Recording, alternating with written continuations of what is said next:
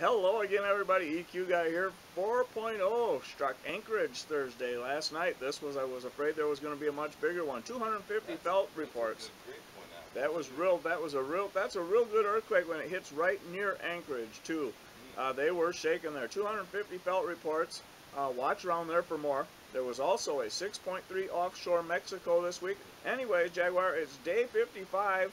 On day 55, you've heard me say this before, on day 55, because when me and you started out with Cyclone Pam, it was up in the day 50s, but they got the Nepal earthquake. Oh, okay. So now day 55. On day 55 after Cyclone Winston was the 7.8 Ecuador earthquake. The reason I'm telling you, tomorrow is day 43 after Hagibis, Tokyo, Japan.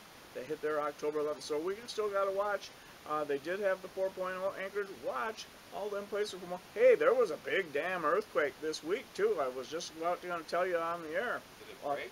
Yeah, close. This was the Grand Coulee Dam. Are you familiar with that up by that region? Like the Coulee River? Yes, this is up in that Columbia River. Yeah. Yes. Anyways, it was a 3.5, and a lot of write-up about it, but it would need peak ground acceleration to have a significant impact. If you can imagine a Grand Coulee Dam having a significant impact, that would have to be at least a 6. So anyways, I mean, that's no hot dam, that's a cool dam. And Grand Coulee. Yeah, so when you add Grand Coulee with 4.0 Anchorage, tells me they're shaking up there. Watch Anchorage, Western Canada, Montana, New Madrid, and the new moon will be this week. Tuesday, November 26th. Well, what day is it today? Today's Friday, tomorrow's Saturday.